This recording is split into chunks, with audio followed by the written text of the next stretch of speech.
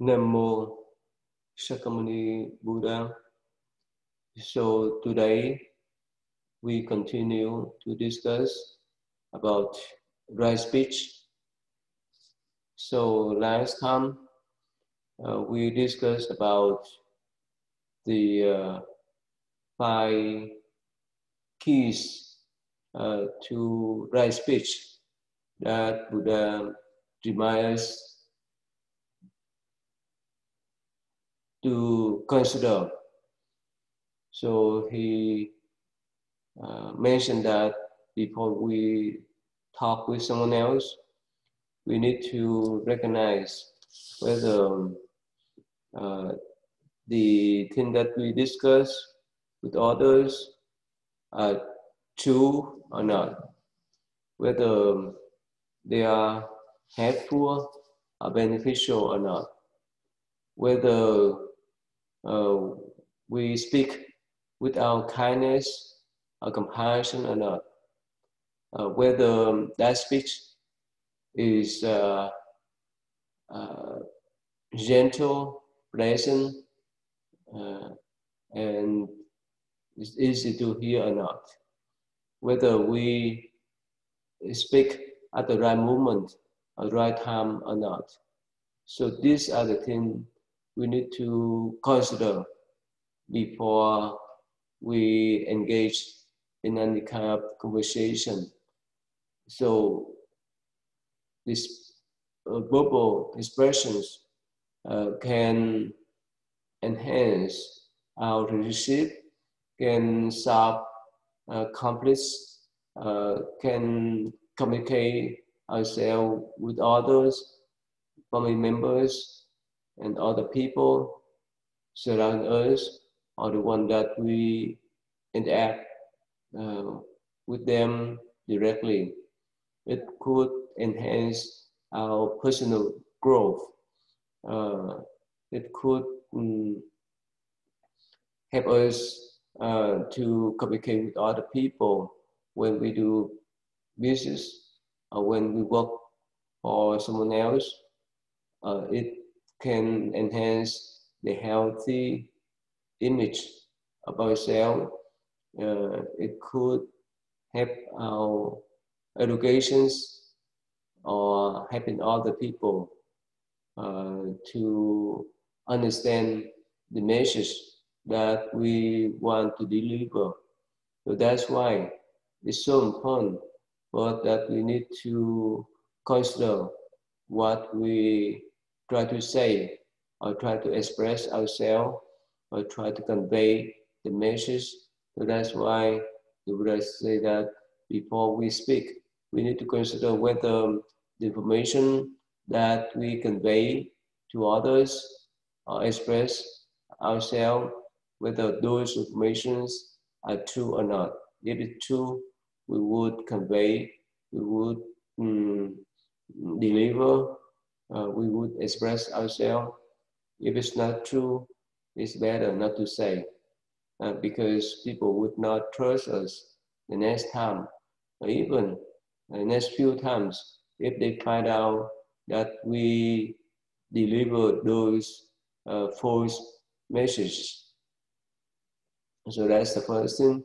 The second thing is that we need to consider whenever we say something else, whether that's helpful or beneficial. For example, when we talk with the student, we would need to recognize whether those information can be helpful for them to do homework, to help them to gain more knowledge about the subject of studying. And when we talk, we need to recognize whether we talk without kindness, without compassion, without understandable thought or not. If we speak with the intention to harm them, to slay them, and so forth, we need to raise them ourselves, because if we have intention to help them to understand the subject of study, to understand some informations that they may not study before, uh, to recognize things that they need to learn and so forth. With that kind of good intention, it's better to talk. But if we talk with the intention to harm them, intention to put them down and so forth, it's better not to talk, because when we have those kind of intention, uh, and eventually it will get back to us. And that's why having the proper good intention, right intention is so important that we learned before. We need to uh, invoke our compassionate mind to deliver the message that we want to share with others, no matter who they are. That's why it could help us to have the pleasant word, the nice word, the respectful word, the gentle word, and so forth, so that people can enjoy our conversation, okay, can enjoy to listen to things that we share with them. And of course, we need to speak at the right time, the right moment. If we speak the wrong time, the wrong moment, they would not listen.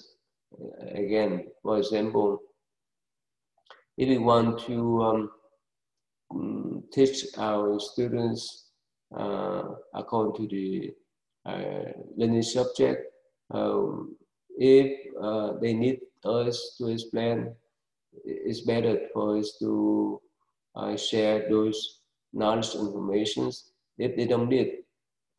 But we insist on explaining for them, it takes waste of time. Or if they're so busy with their work and we try to explain even without good intention for them to learn or to understand, it takes waste of time. They would not listen.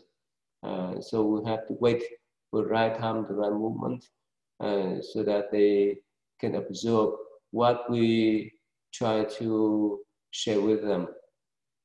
So those are the five keys for us to speak. So again, the verbal expression is the way that we express our feeling, whether it's good feeling, bad feeling, uh, pleasant feeling, unpleasant feeling, like, dislike, and so forth.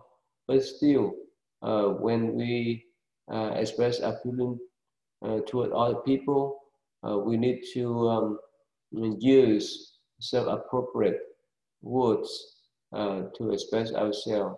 Otherwise, if we just care about our feeling, but we may not care much about others, so it may create the animosity, the conflict between ourselves and others. Because if we just express, for example, the uh, hatred feeling toward them, definitely we would have a harsh speech or unpleasant speech, and that's why they may not want to listen at all. So we need to be selective for the words or vocabulary or the sentence that we want to talk with them and want to express ourselves. If we use some hard speech, uh, like we want to attack them, we want to bully them, and so forth, they would not like to listen. And of course, even they still listen to those high speech, eventually they may drag probably in the negative way. So we have to recognize this. And of course, when we express ourselves in any ways that probably based upon our needs and uh, other people's needs. The needs is for the physical need, for the safety, protection, security, the love, the empathy, the uh, entertainments, community, creativities, purpose and learning, and so forth. So those are the needs that we may express ourselves uh, that we want to fulfill those needs. For example, when we talk with someone that we uh, like them or love them, we would express in the pleasant way, in the lovely way, so that they can recognize how much love we have with them. When we concern about the safety of our house, our properties, our driving and so forth, we would express ourselves that, oh, this is we concern, and so do they. So if we recognize as in the conversation, they need to fulfill those needs. So we understand what they want to express. So that's why in speaking, we need to recognize whether we want to fulfill our needs or we want to fulfill their needs or both or neither. So depend on the situations. So no matter what, as much as we have the intention not to harm them, just try to help them to understand their needs. After the conversation, we will step out to help them, or even when we want to express our need to others, we need to say or use some pleasant word that could be understandable, that could be pleasant. And even when we make some kind of request based on our needs, we need to use a pleasant word, not to the demand word, not to use some comment words. For example, if we ask for help, there's plenty of sentence. I mean that respectful, a polite sentence for us to express those requests, so that other people could understand and help us to fulfill that needs. So the Buddha really concerned about how we express ourselves properly. That's why he gives some kind of teaching that we need to reflect our speech before, during, and after speaking. So he said that whenever you want to perform the verbal expression, you should reflect on it. This verbal expression I want to perform, would it lead to self-affliction, to the affliction of others, or to both? Is this an unskillful verbal expression with the painful consequences, the painful result? So again, the Buddha reminds us that before we speak, to see whether those speeches or talks would bring the harm or the self-affliction, or the harm or the affliction to others, or both. If it's not, we would move forward to say, if not, if it does, we need to be careful. Even when we express ourselves whether it's unskillful or not, whether it may bring the painful consequence, or consequence that may be harmful for ourselves and others, we need to consider. So that's why the next step, the Buddha said that if a reflection, you know that it would lead to self-affliction, to the affliction of others, about it would be an unskillful verbal expression with painful consequences, painful result, then any verbal expression of that sort is absolutely unfit for you to do. So that's, again, he reminds us that before we say something, we need to have that kind of reflection.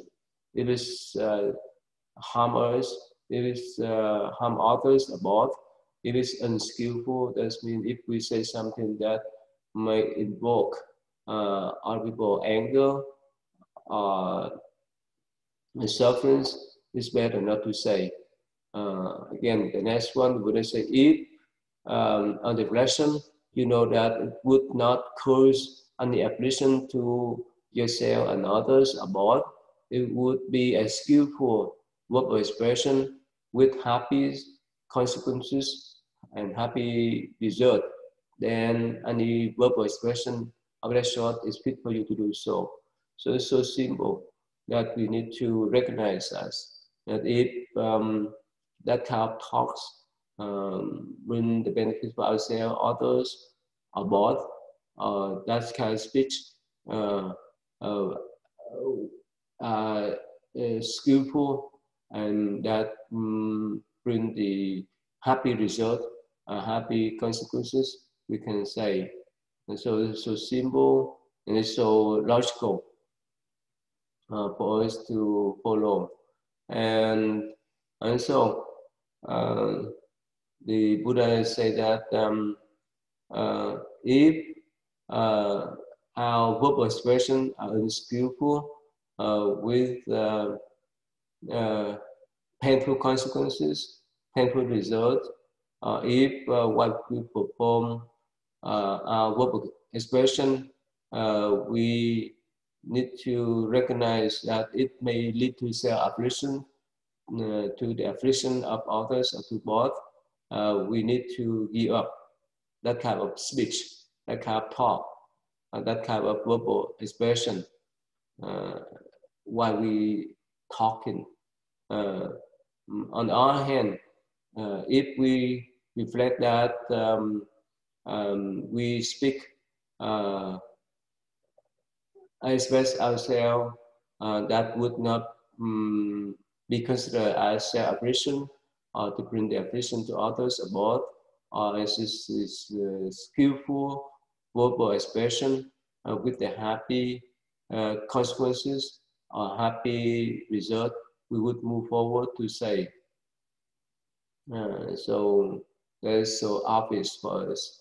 So when we communicate with other people before and during the time that we share the knowledge or share the information with other people, we need to have the kind of contemplation, have that kind of reflections, as much as they are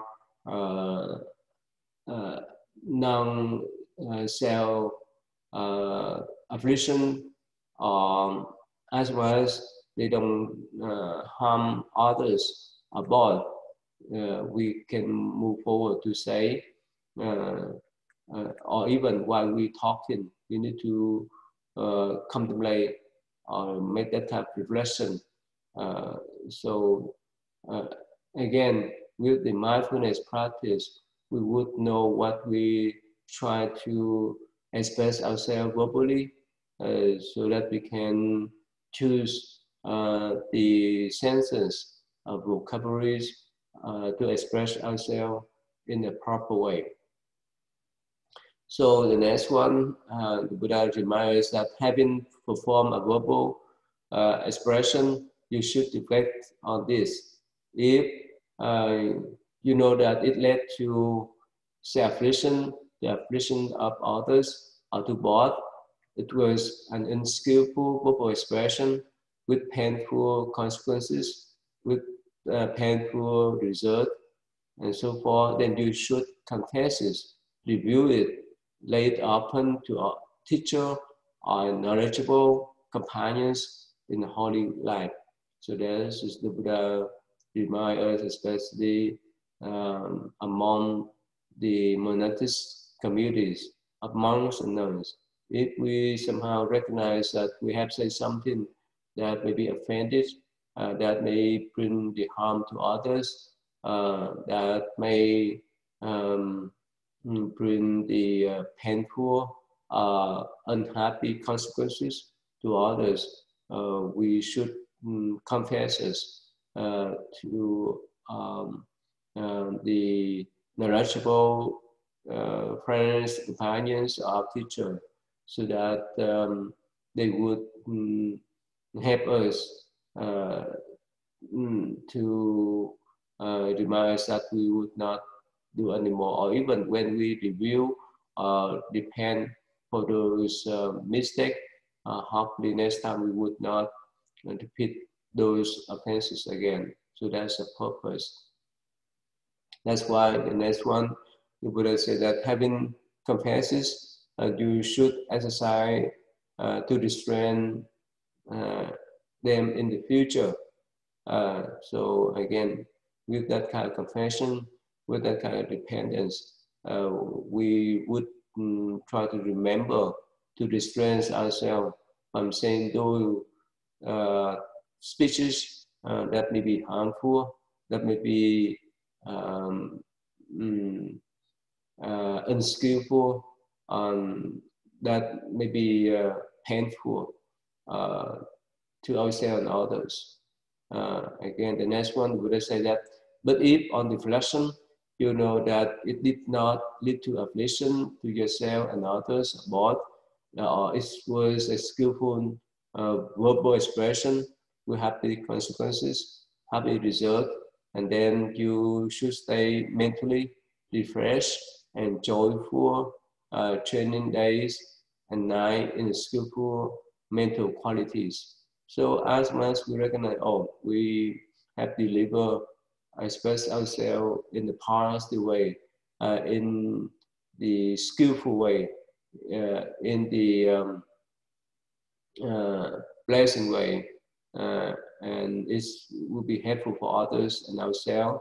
So we would be joyful, and we would continue to deliver that kind of message, or having the expression again. So it's very logical. That's why the Buddha reminds us that before, during, and after our speech, we need to have that kind of reflection or contemplation. Again, before we say something else, we need to recognize if our verbal expression bring any benefit for ourselves and others or not, and while we talk with other people too, we need to have the kind of reflection, whether we deliver that kind of speech, verbal expression that could bring the benefit for us and others, or after that. So with that kind of contemplations and reflection, it'll be helpful for us to recognize what kind of verbal expressions that we deliver or share with other people, whether we express our feeling, or whether we point out our needs or others, as much as they are pleasant, as much as they are beneficial. Definitely we would need to share with others now and the future. So again, that's is so important for us to recognize. So in essence, the Buddha reminds us that we need to avoid some kind of speech or talk that may the fruitful or beneficial, especially the gossip about other people, about the food, the clothes, the furniture, the sales, the relatives, other people in town, in village, in the community, and so forth. As much as we recognize those guys gossiping are not beneficial, we need to stop. We need to abstain from talking about those topics that may not be beneficial for us. So of course, we learned before, as humans, we love gossiping. We like to talk something about others, especially in politics. So it's easy for us to have that kind of tendency to talk about some politicians, the way they talk, the way they act, the way they serve communities, even the way they comment leads the communities to do some work. So again, as a Buddhist, we need to restrain from saying those gossiping. If it is useless, if it doesn't bring any kind of benefit for ourselves and others, it's better for us to restrain instead of spreading some kind of fake news, some untruthful informations. So that's why the Buddha reminds us that we need to restrain ourselves from those kind of gossiping. And the next one, the Buddha reminds us that we need to have reflections when we talk with other people. We need to say in the proper way instead of since we need to express first, but we somehow explain later. We try to convince other people, or we try to express ourselves to other people that, we know that kind of subject, you don't know the subject, a doctrine, and so forth. That means we try to be arrogant with the subject that we want to share and put down other people. So again, that's not the thing that the Buddha recommends us to do. So that's why he said that we need to abstain from those debate that may boost up our ego, and in the meantime to strengthen other people. So that's why the Buddha said that's not fruitful. That is not beneficial debate. Debate is that we want to share our information and knowledge with other people. And in the meantime, we need to listen to them to recognize or understand their views so that we can hold the healthy, understandable conversation.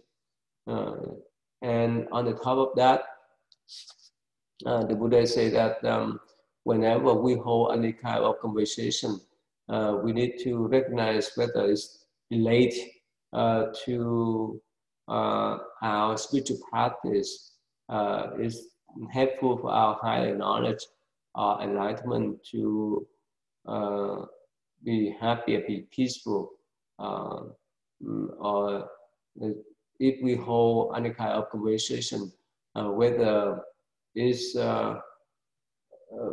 be helpful for us to recognize the suffering that we have, to recognize the arising of suffering, the cause of suffering, the way how to end the sufferance.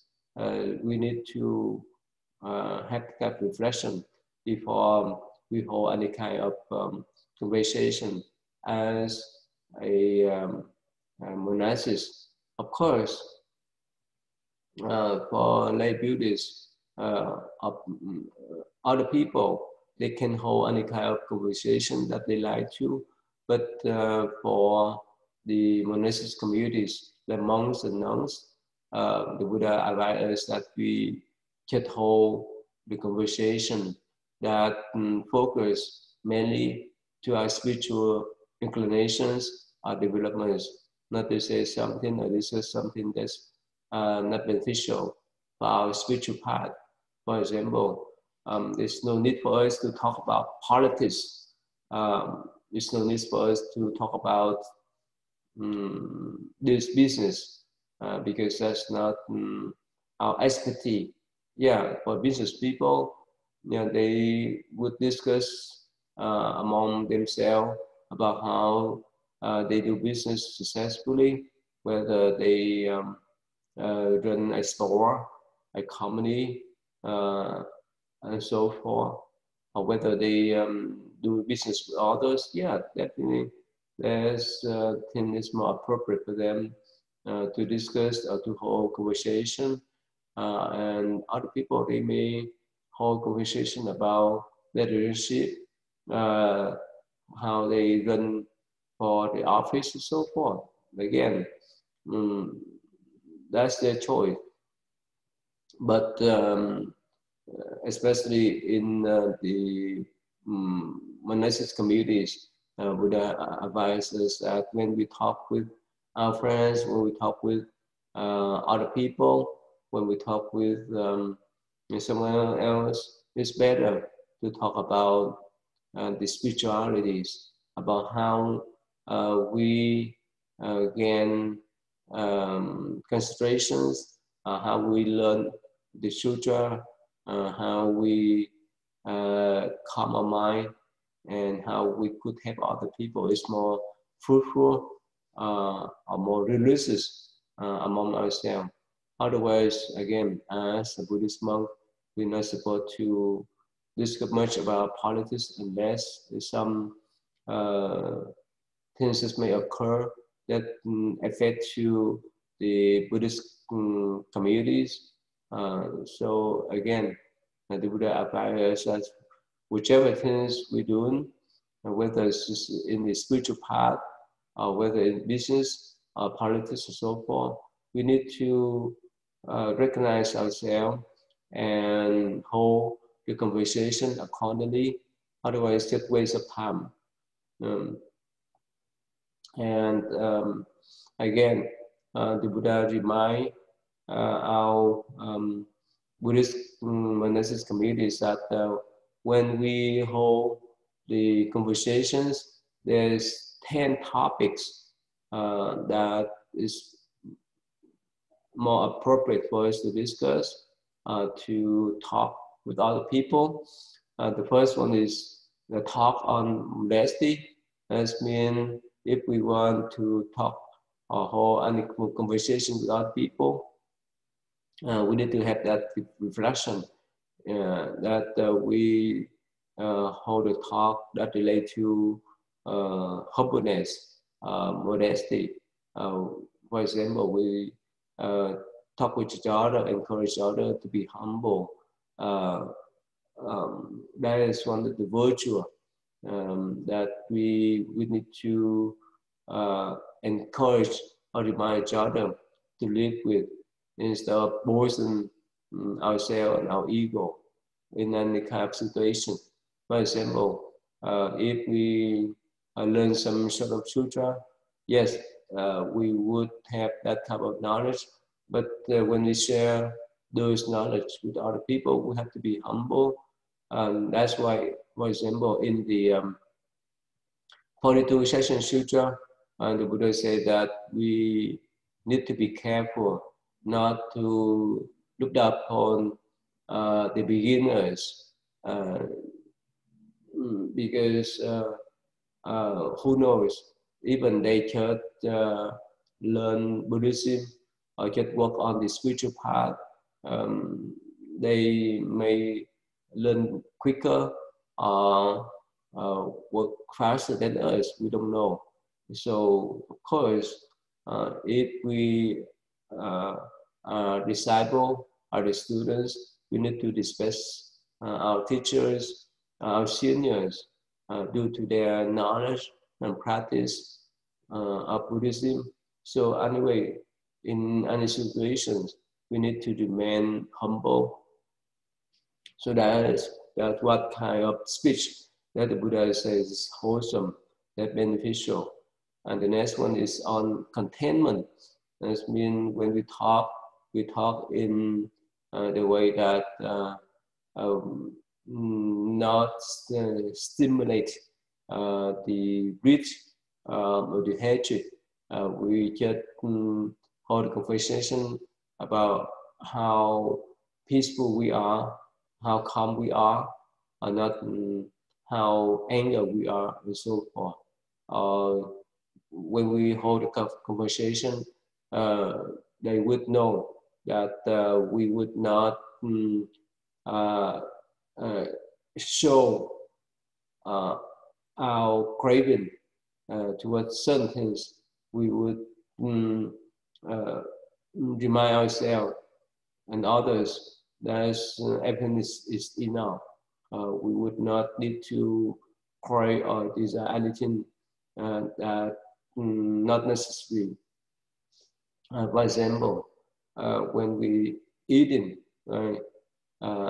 As much as they are eatable foods we can consume, and we would not tell other people, oh, this kind of food is not my favorite, so I would not consume, and so forth. And when we talk, we need to talk about seclusion, that the place when we practice meditation, so that is so beneficial for ourselves and others, to encourage ourselves and others to do the practice. And when we talk, the Buddha said that we need to talk in a clear way, not in confused way, so that our listener could understand whichever things that we try to deliver. And when we talk, Buddha said the next virtue is that on the encouragement, for example, for our junior monk, for lay Buddhists, when we see them, we need to encourage them to do the practice, to do meditation, to recite sutra, the mantra, and so forth. That is the way we talk our whole conversation with other people. When we see them, especially the lay people, we could ask them, how is your practice of meditation?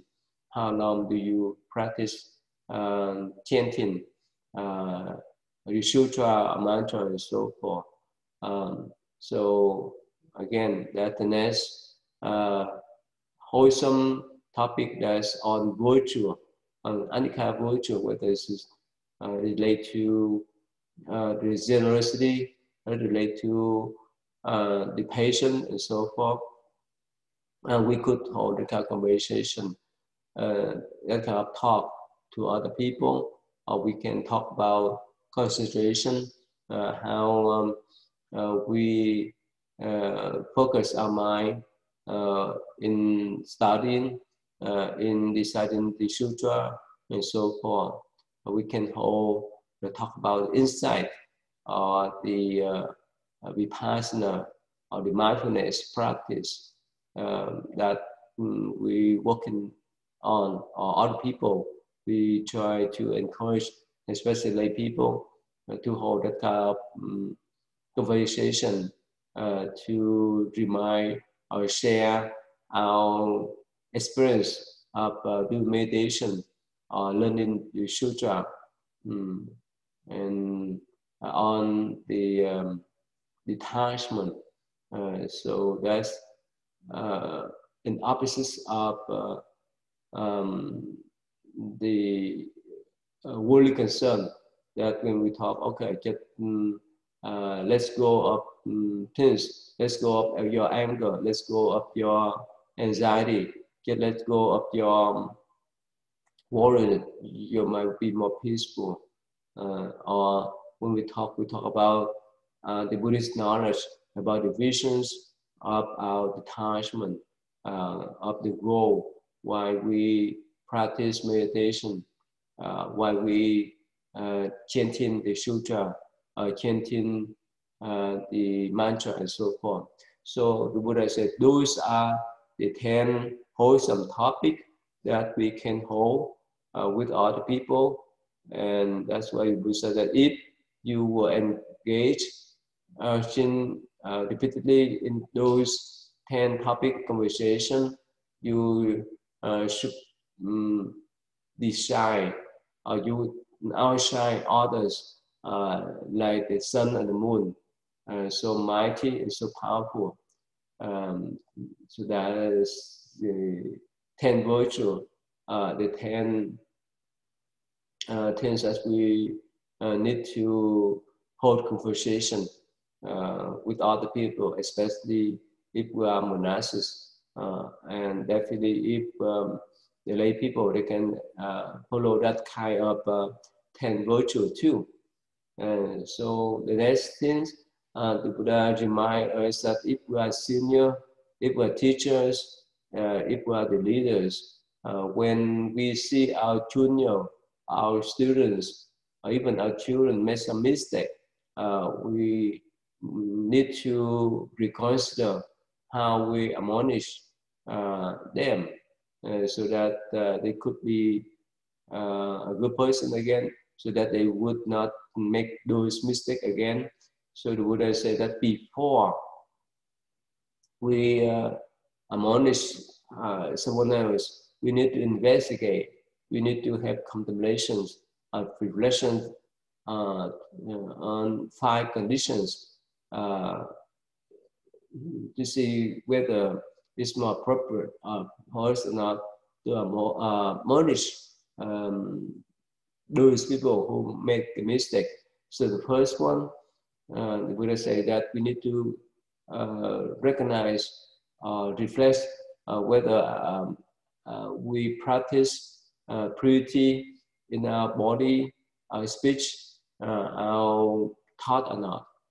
If we have the kind of purity, and that's okay for us to admonish audible mistake.